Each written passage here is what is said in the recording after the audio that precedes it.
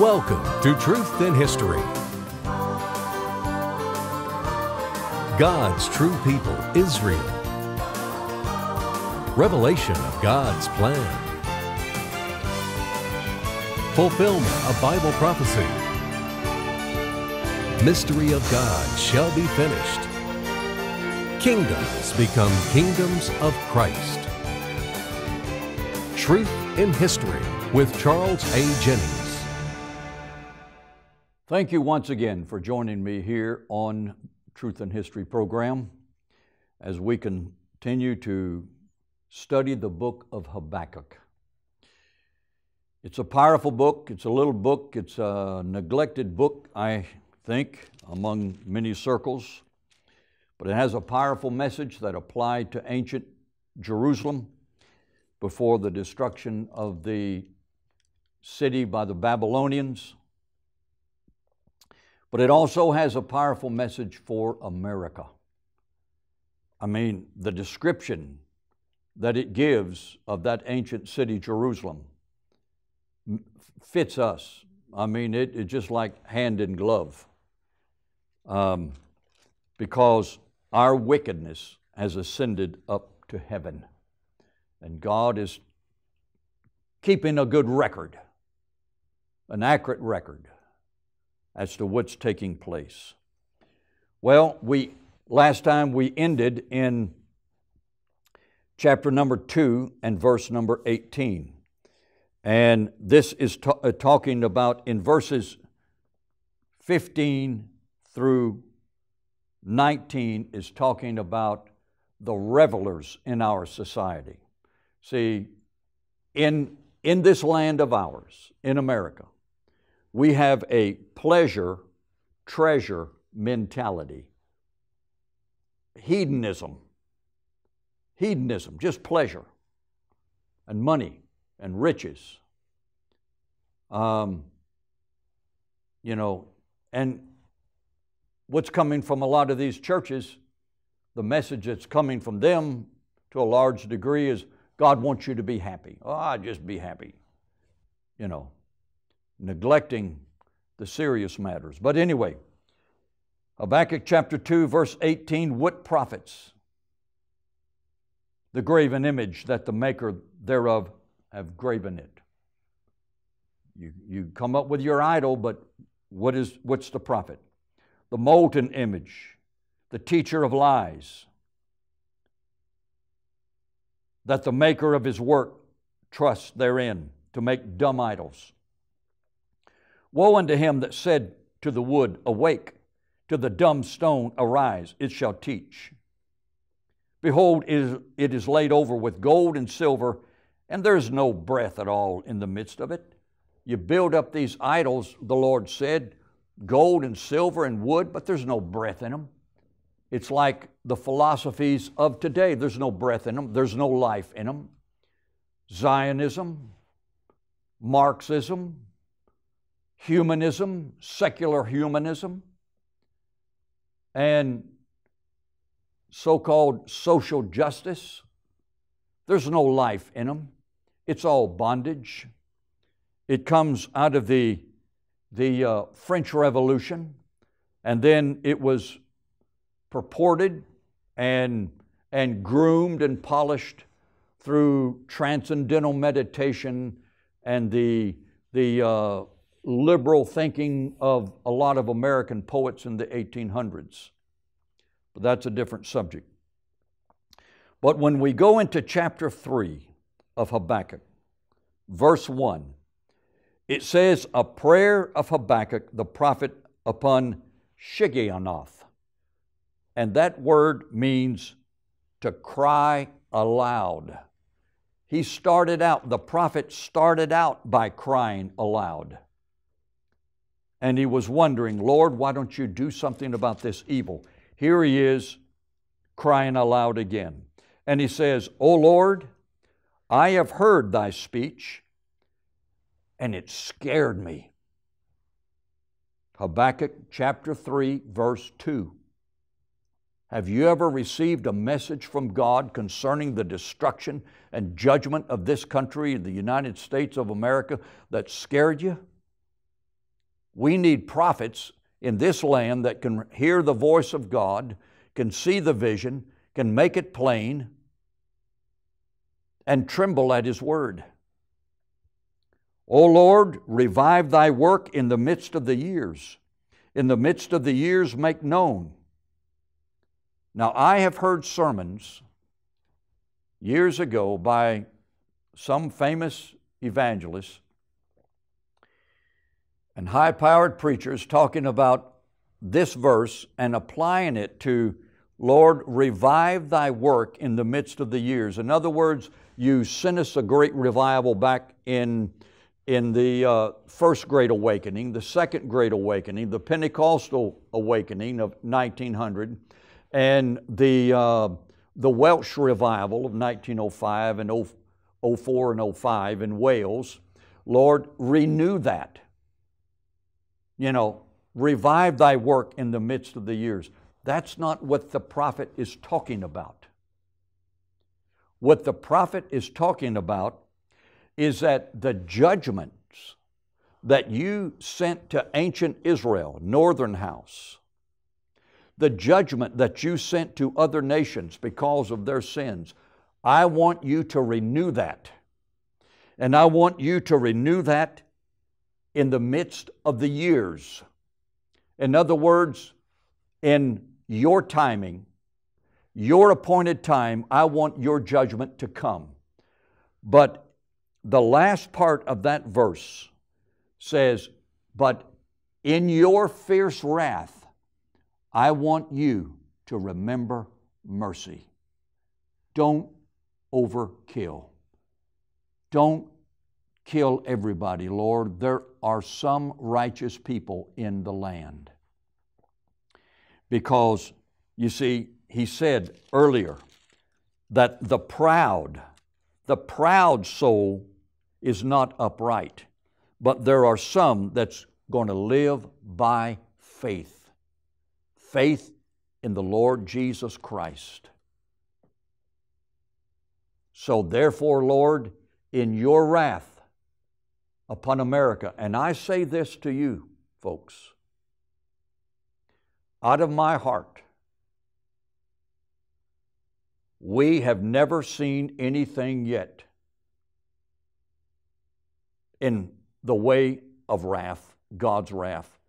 Oh, there's fires in California and floods and hurricanes and tornadoes and etc. But there comes a point in time when our sins is going to be equal to the sin of ancient Jerusalem. And killing of the innocent,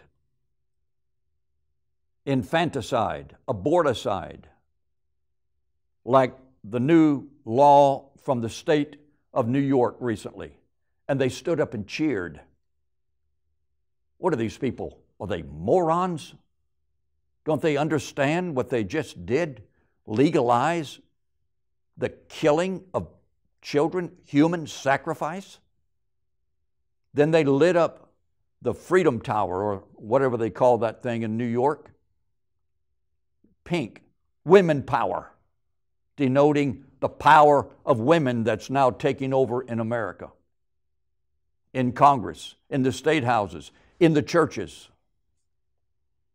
But our sin of America in human sacrifice, commonly called the right of choice.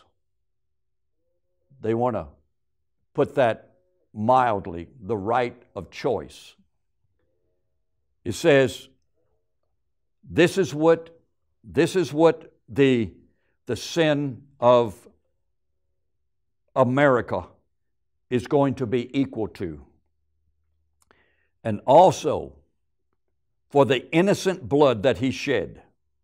For He filled Jerusalem with innocent blood, which the Lord would not pardon. There comes a point of no return. The mercy of God has come to an end on a nation. But Habakkuk, the prophet, is saying, Lord, in Your wrath, remember mercy. Then it says this, beginning in verse number 3. 3 through 15 is talking about the prophet recalls what God did for Israel coming out of Egypt.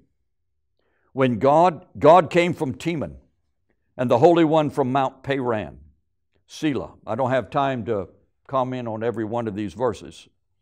His glory covered the heavens, and the earth was full of His praise, and His brightness was as the light. He had horns coming out of His hand, in other words, authority. And there was the hiding of His power, what God did for Israel in the destruction of the Egyptian army and so forth. Before Him went the pestilence, and burning coals went forth at His feet. He stood and measured the earth. He beheld and drove asunder the nations. Read what the Lord did to the other nations when He was delivering His people in that 40-year wandering in the wilderness. And the everlasting mountains were scattered. The perpetual hills, in other words, other nations, they bowed. His ways are everlasting. And he goes on to describe. The prophet went on to describe in pictorial language what God did to other people in delivering Israel out of Egypt and bringing them into the land of Canaan, the promised land. Then we come down to verse number 13. Thou wentest forth for the salvation of thy people, even for the salvation with thine anointed. Thou woundest the head out of the house of the wicked by discovering the foundation unto the neck. Selah.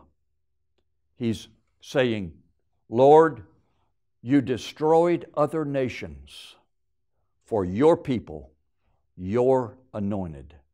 Now, in application to America today, the Lord said that He raised up the Chaldeans as an adversary. He raised up our adversaries also. You can say, well, we've got a problem with China. We've got a problem with North Korea. We've got a problem with Russia. Maybe we do. I don't doubt that. Do you trust them?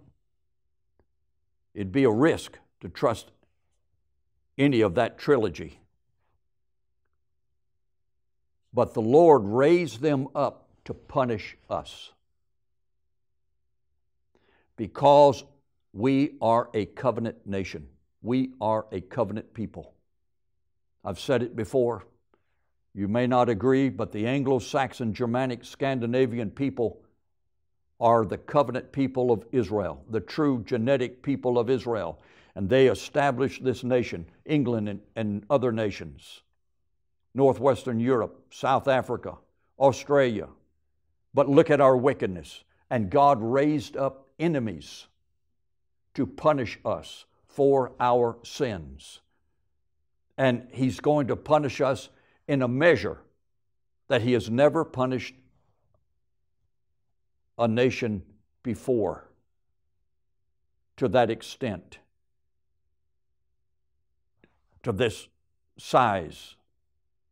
He's got a plan. But the prophet said, Lord, in wrath, in your wrath, I want you to remember mercy. Mercy.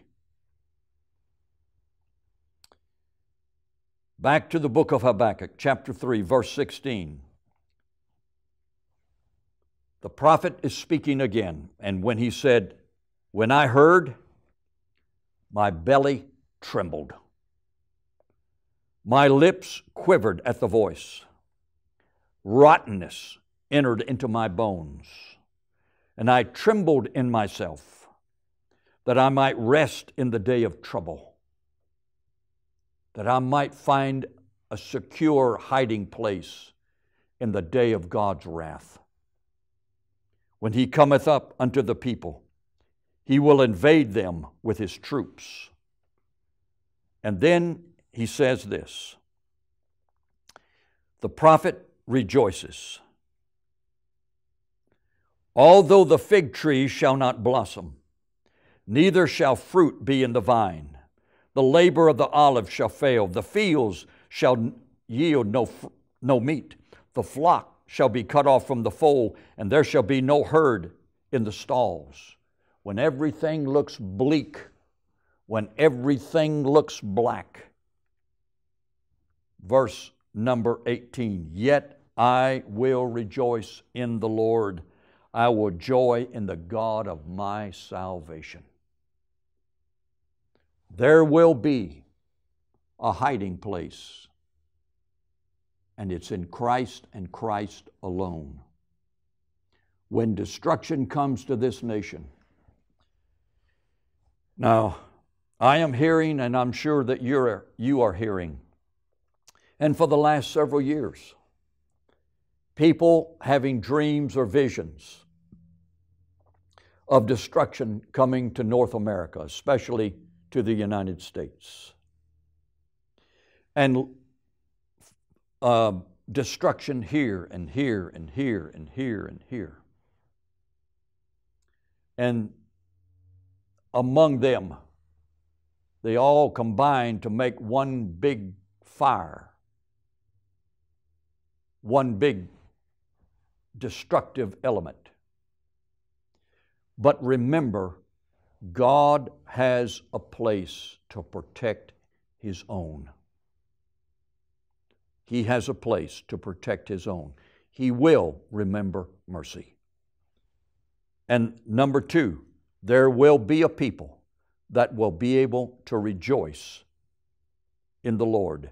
The Bible tells us in the book of Revelation that the prophets rejoiced and they sang praises when they saw Babylon fall. Wow. Can we do that now? Now, the last verse of the book of Habakkuk. The Lord God is my strength, and He will make my feet like hinds' feet, and He will make me to walk upon mine high places. And then He says to the chief singer on my stringed instruments. In other words, let's sing this as a song. Though destruction be all around us, there is a hiding place. Let's sing the song. I will rejoice in the God of my salvation. In Psalm 73, the psalmist writes a magnificent word and description of the wicked. And I'm not going to read it all. But in Psalm 73, he says in verse number 2, but as for me, my feet were almost gone. My steps were well nigh slipped. For I was envious at the foolish when I saw the prosperity of the wicked. There's no bands in their death. There's no hurt. Their strength is firm. They're prospering. And he goes through this description all the way down through verse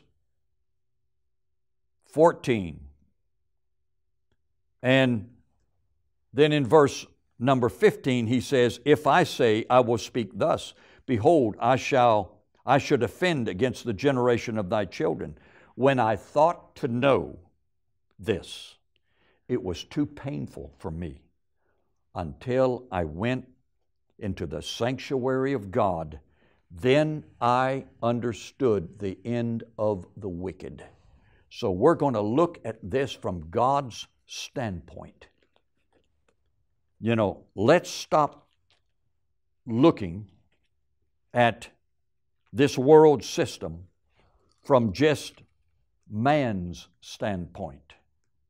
In other words, there's reason to hope, but that hope is only in the God of our salvation. in Matthew chapter 13, the parable of the tares and the wheat. And this is what Jesus said. Then Jesus sent the multitude away and went into the house, and his disciples came unto him, saying, Declare unto us the parable of the tares of the wheat. This is Matthew 13:36. He answered and said unto them, He that soweth the good seed is the Son of Man. The field is the world. The good seed are the children of the kingdom. The good seed are the children of the kingdom. You notice he didn't say the word of the kingdom. He said children of the kingdom. But the tares are the children of the wicked one. The enemy that sowed them is the devil. The harvest is the end of the world, and the reapers are the angels. As therefore the tares are gathered and burned in the fire, so shall it be at the end of the age or the world. And then the Son of Man shall send forth his angels, and they shall gather out of his kingdom all things that offend, and them that do iniquity, and shall cast them into a furnace of fire. There will be weeping and gnashing of teeth. Then shall the righteous shine forth as the sun in the kingdom of their Father.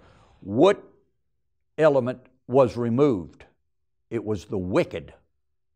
So don't expect a rapture to take away all the good and just leave this planet over to the devil. It's not going to happen that way.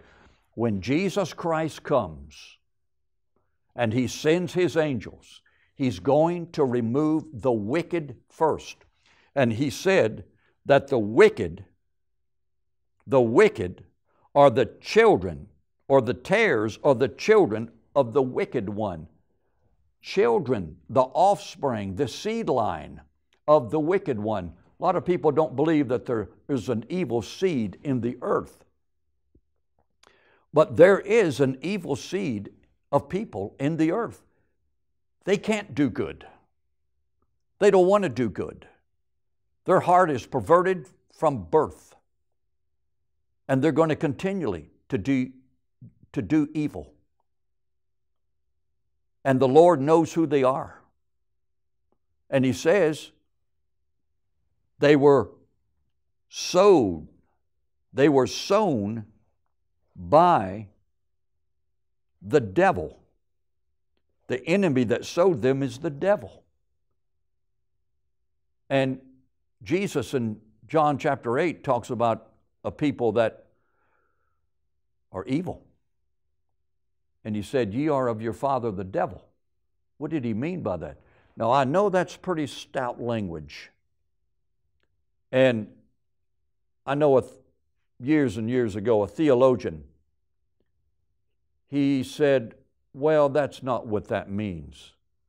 Well, somebody needed to take a penknife and start cutting those scriptures out of his Bible and throwing them away and just leave him the good and the pleasant and that which pleases the ears of the masses.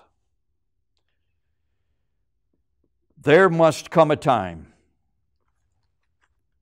in this nation when God raises up a company of prophets.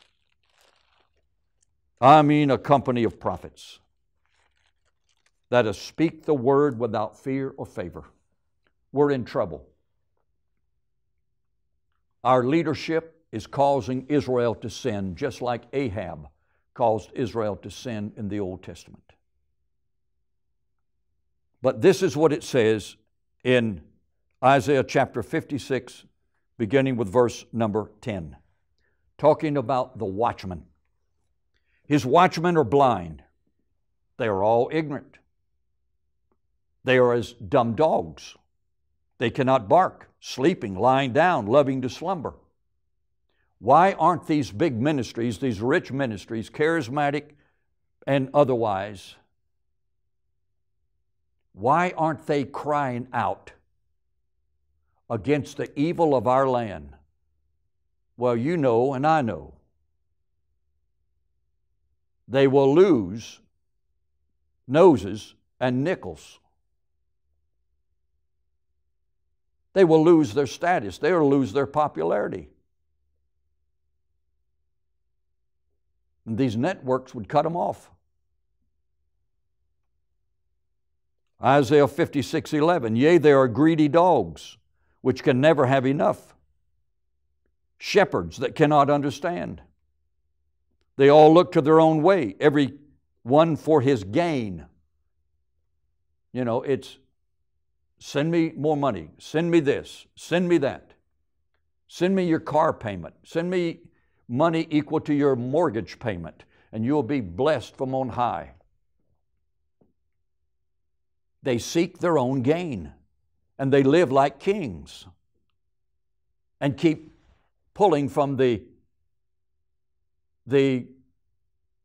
suckers of the masses. Verse 12, come ye, say they, I will fetch wine. We will fill ourselves with strong drink, and tomorrow shall be as today, and much more abundant.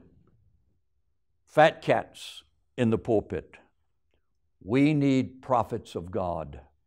We need a Habakkuk to come and preach to us.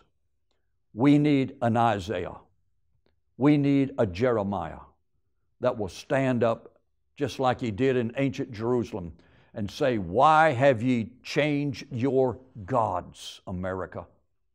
Why have you forsaken the Lord God of Israel, the God of the Bible, Jesus Christ, and gone and sought the idols and sacrificed your children to Molech and thrown them to the god of Baal in the valley of Hinnom, and where the drummers are out there beating the drums so that no one will hear the cry of the innocent.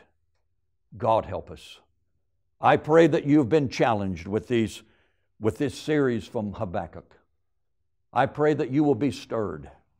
Go to your pastor. Tell him. Read the book of Habakkuk. Let it stir in him. Judgment is coming, folks.